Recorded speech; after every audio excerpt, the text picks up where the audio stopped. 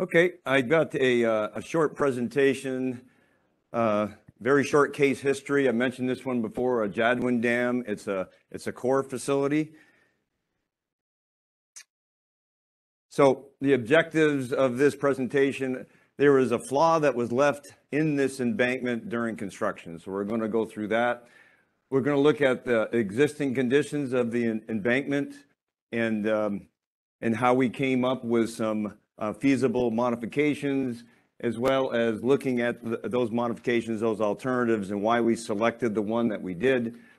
And then I mentioned this yesterday, the importance of establishing design criteria early on. So I'm going to go through how that impacted this project and which criteria that we selected, the reason why. And then this has been emphasized several times, to use case histories to inform your current design. So if you had a case that was similar to this, you could compare it and be able to use it. So the project is located northeastern Pennsylvania, about 35 miles northeast of Scranton, Pennsylvania.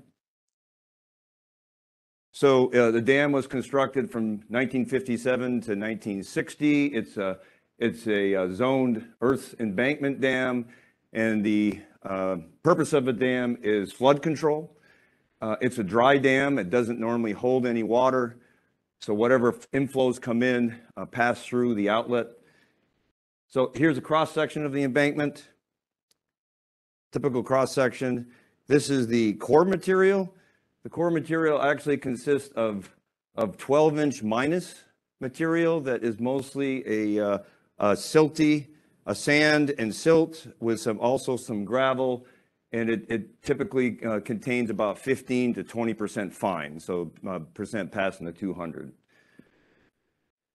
And then immediately downstream of that is the transition zone, which actually is described as being earth fill with boulders, so kind of a wide range of material. And then immediately downstream of that is a rock fill shell material. Underneath the rock fill is a blanket, a filter blanket that's 1.5 feet thick. And then there's also a downstream berm, and that was rock fill. If the spillway operates and it overflows, this provides some additional protection for erosion of the toe. Also, on the upstream side, there's a seepage berm that was placed. A lot of these materials from upstream and downstream berm were from the spillway excavation when the dam was built. So they lengthen the entire seepage path underneath the embankment.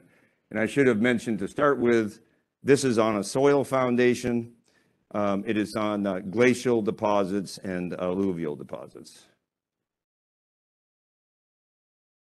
So the upstream slope, that slopes at 3-to-1 near the bottom, and then towards the top it breaks at 2.5-to-1, so 2.5 horizontal to 1 vertical. The downstream slope, the most of the slope is 2.5-to-1, and the upper portion of the slope is 2-to-1. During construction, the winter of 57 to 58, they didn't complete the embankment. They had a winter shutdown. This is northern Pennsylvania. So the embankment was about halfway over the valley section when they have to stop construction. So in order to divert flows during construction, they put in this diversion channel. And then they protected, so here's the embankment. They protected that embankment with rock fill, and this would have been that transition zone material on this downstream side. And this is looking upstream. And then they also protected the end slope where it ended about halfway across the valley with riprap, with rock fill, and also put a berm along the toe as well as to protect. The issue was when they started construction back up in the spring of 1958, all that material was left in place. And then they just built the embankment on top of that. So we had a flaw right through the core. This is the core of the dam right here, that 12-inch minus with 15 to 20% fines.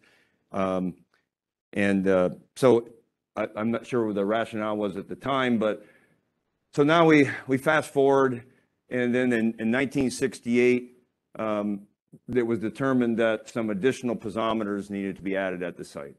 So when they did that, they hit some large material that was left during the drilling operation, and decided that they were going to do some additional investigations. So we're talking about a calyx hole. So they drilled a 36-inch diameter calyx hole with a casing that had some windows in the side of the casing, and lowered a geologist down in the hole. Some of these were what was plucked out of there. That looks like almost a 1.5 to 2 foot rock. There's a 6 foot rule right there. So they definitely discovered that there was a flaw left in the embankment. The drilling work kind of confirmed that. And also there was some permeability testing, in situ permeability testing, that showed a great loss of water. And then during drilling, water and air was used, and they lost a lot of water as well. So in 1970, the fix was, well, let's grout that zone. Let's try to grout that up. And they did that, and they felt that was successful. They were tracking grout quantities and whatnot, and carefully mapping those, and felt that was a successful solution to the problem. I'm fast forwarding again. There was a risk assessment that started in 2010 that determined that we had to kind of look into this issue a bit more from a risk assessment standpoint to see, what kind of problems and how high the risk was, and if it met our tolerable guidelines. So based on that risk assessment, we came up with this risk driving failure mode, which is internal erosion along a construction defect. So when they placed that rock fill on that end slope, and it was through the core, there was an uncompacted zone underneath that. That was never removed. They put the fill on top of it. So Ed was talking about low density zones. So that was the point where internal erosion could occur right through that zone. Even if we had all the voids filled with in the rock fill with grout, we would still have that uncompacted zone underneath. Because of course, what they should have done, obviously, is take the rock off, prepare that surface, mix that back up, because it went through freeze thaw during the winter time, and then moisture conditioned it, and then placed compacted fill on top of that. So that wasn't done. So the failure mode is as the water surface increases to where this break and slope is, where the top of the berm, flow would come through this area, and what's shown in green is, if you can imagine, this is the rock fill slope is projected into the page, so you can kind of picture it sloping out in this direction where that rock fill slope is. So the green is the ungrouted rock fill. This kind of pink area up here is the estimation of where they grouted that rock fill during 1970. And then the area right below it was ungrouted. So as the pool comes up, flow goes through this area. It kind of drops down through that transition zone, which I said was earth fill and boulders, and it's going to be transmitting those fines along that uncompacted zone underneath the rock, and then transported into this rock fill. So if that transport was occurring, then you would really never know that, because this rock fill is buried deep in the dam, you wouldn't know that failure mode was occurring until you start to see deformation and sinkholes on your embankment. So that drove, as far as the risk assessment goes, it was found that the risk was unacceptable. It did not meet risk tolerance guidelines from life safety, loss of life, and also from a economic standpoint. So it was determined that we're going to go into a modification study, design, and construction. So I just wanted to show you this to get you a better understanding, again, of the flaw. So this is plan view, profile across the valley. Here is the diversion channel. upstream to downstream. The green is just like the green in the other photo. That's the ungrouted rock fill. This pink area in the center, that's where they grouted. And then again, in profile, that yellow line on top is the winter shutdown line. You can see there was that slope. And then they didn't quite top off the embankment here. There was the top of grade right on this line. And then here's the approximate grouted zone. And then there's that low density zone below that riprap interface. Going into the modification study, there was really 5 alternatives that were evaluated. We always evaluate a future without action as well as complete dam removal. Those were not considered. It was felt that we had to do something because the risk was too high, and complete dam removal, it still provided flood benefits. That's what the project was built for, was flood control. So then we looked at, the team looked at 3 different alternatives: a partial length, partial depth cutoff wall, an upstream impervious barrier. Of the other 2, the partial cutoff as well as the impervious berm, at a more cost-effective, and it also had less construction risk associated with that. So that was selected as the plan. And then as we got into final design, we looked at different options of that upstream impervious barrier. So there was 3 options that were evaluated: put in a concrete slab, put in compacted clay, take the riprap off, put compacted clay as a barrier, put your riprap and bedding back on, and then, or put in a buried geomembrane liner, which would have been below, again, the riprap. So it was decided to use the geomembrane liner, and the rationale behind that is concrete slabs have operation and maintenance issues. They crack, they move, and the joints can leak and through cracks. The clay, this is a dry dam. The clay can desiccate and you can still get flow through that crack, particularly because it's a dry dam and it's not going to be under a pool at all. So it was determined that the upstream impervious barrier was going to be a geomembrane system. Starting into final design, we needed to take a look at the extent of this area a little bit closer in terms of how far spread was that temporary rock fill on the slope and that rock fill berm that was along the slope as well. So have to get a little creative here, but this is a construction photo that was taken looking towards the left abutment. So that end slope is right here, and there's a diversion canal. And there was still a couple of houses that were out there. So we used various features to then superimpose this on like an isometric view of the embankment. So you can see here's the embankment here. So this is the downstream slope, and this white area is where the estimated limits of that rock fill were. And this would have been that transition zone. Here is the diversion canal. This is the upstream side here. Here's the diversion canal. We also located, it looked like there was a temporary ramp that came up. We kind of located that because we were trying to just get this sort of geopositioned so we could figure out again how extensive this rock fill was, because we needed to make sure the liner system covered that, and particularly in the upstream direction as well as laterally right to left. And if you look, it's kind of pretty vague in here. It's a little slight, but that little tan area right there is what we considered to be the extent of the rock fill berm at the toe that I described earlier.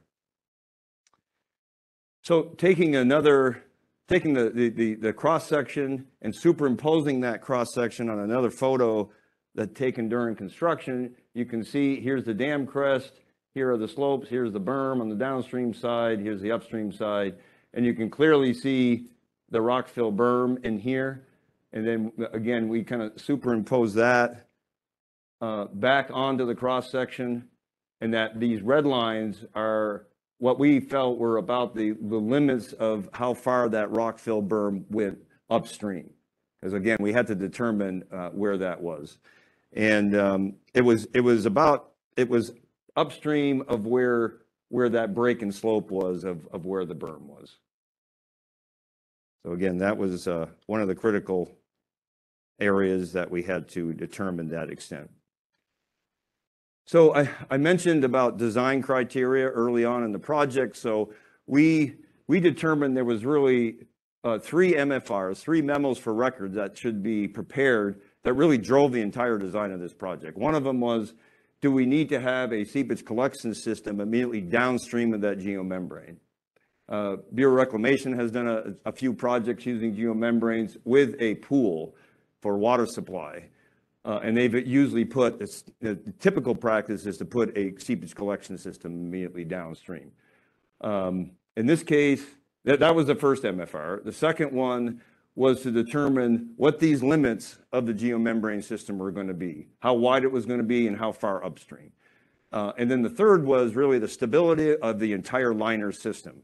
So all the mixture of various geosynthetics that had to be used to provide a stable long-term and short-term during construction with equipment loads on it.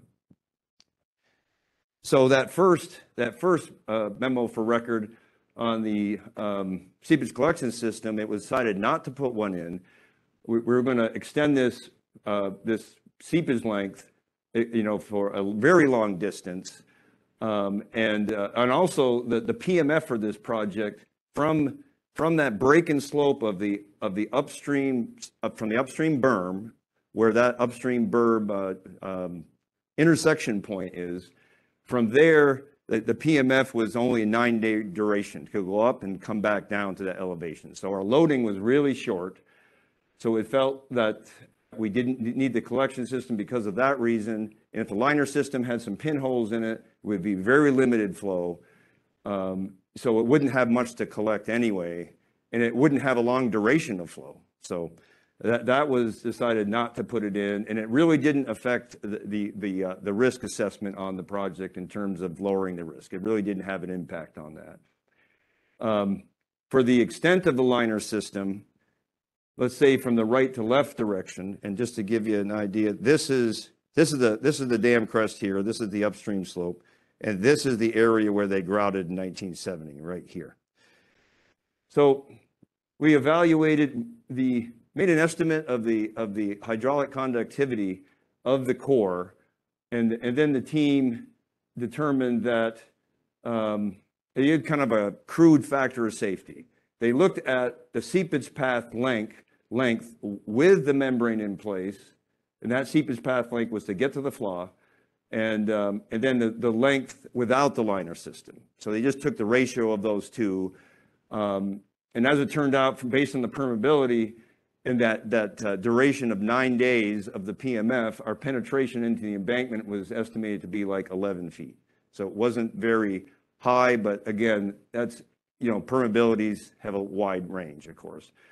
So the team came up with this crude factor of safety using a 400-foot length of right to left of about 14. And that's about an order of magnitude in terms of permeability. So I think that was... that's why that was used, just kind of based on our best estimate of permeability. Then for the upstream extent, we used the similar procedure, went as far upstream as we could, because if we went further upstream, we started to get into environmental issues into the pool area. But the factor of safety for that was about 7, and the hydraulic gradient was estimated to be about 0.06. So it was very low. So we felt that was a large enough extent of the entire system that there wouldn't be an issue related to that.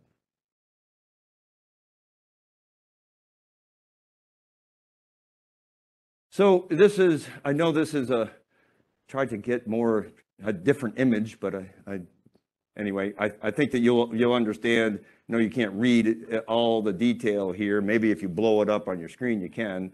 But so this is a final design drawing, and the features I just want to point out here. Here's the dam crest. The anchor trench is going to be excavated just below the dam crest to put the geosynthetics in. All that existing riprap that's on the upstream slope, is going to be removed, and a liner system would be installed on a prepared subgrade. And then that liner system is going to go all the way out. There's a break and slope with that upstream berm. We're going to go all the way out to that 150 feet into another anchor trench way out here. And wanted to show you a blow up of the dam crest and a couple of features to show you here. This came right from the design drawings as well. Here's the existing dam crest, and here's the existing downstream slope. So we're excavating about 6 feet deep down to this elevation, which we then are going to excavate horizontally out, so to speak, out to through that transition zone and out to the downstream slope. And we created about a 20-foot wide hull road right there, because all the geosynthetics are going to be basically rolled into this anchor trench and then rolled down the slope. So we needed access to the top of the slope to ease construction.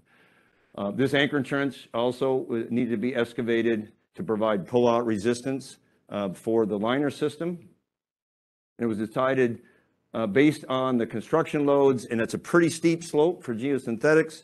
So this is going to be filled with lean concrete, and then 1 inch minus soil is going to be placed on top of that. This is before any equipment loads are going to come out here on the slope to provide a more pull-out resistance because of the overburden load on top of that anchor trench. So the geosynthetic system, we've got on a prepared subgrade, we have geomembrane liner, which is actually a super grip net, it's called, which has a much higher friction angle. People are familiar with geomembranes than a textured geomembrane. So, and the reason for that, to use that product on the upper part of the slope where it was steeper, is that we couldn't get stability during construction with a small piece of equipment. So we had to place material on this slope, and I'll go over that in a second. But in order to maintain a reasonable factor of safety, which was driving the design, we had to use this super grip net. On top of the super grip net, there will be a geotextile, and then a number 57 stone, which is a coarse aggregate for concrete, will be placed on top of that. And then a geogrid will be placed on top of that 1 foot layer of 57 stone, then another layer of 57 stone, then bedding, and then the riprap on top of that. So the minimum factor of safety that was used for that critical case of putting like a D4 dozer to push that number 57 stone on the slope, we used a minimum factor of safety of 1.25, which is pretty standard. The dozer couldn't move. It has to not accelerate and whatnot, and not turn, but that was considered to be an acceptable factor of safety. So that's what really kind of drove the design to put the geogrid as well as that super grip net. So the project was just awarded this past summer for $5 million, and it started in July. And here's just a photo just taken about a month ago. This is the 400-foot wide area on the upstream slope. There's the break and slope for the berm. And they're excavating the riprap and moving it in the downstream direction. And the project looks like at this point, it got started a little late. It may end up, right now it's scheduled to be completed early in the summer. So, okay, thank you.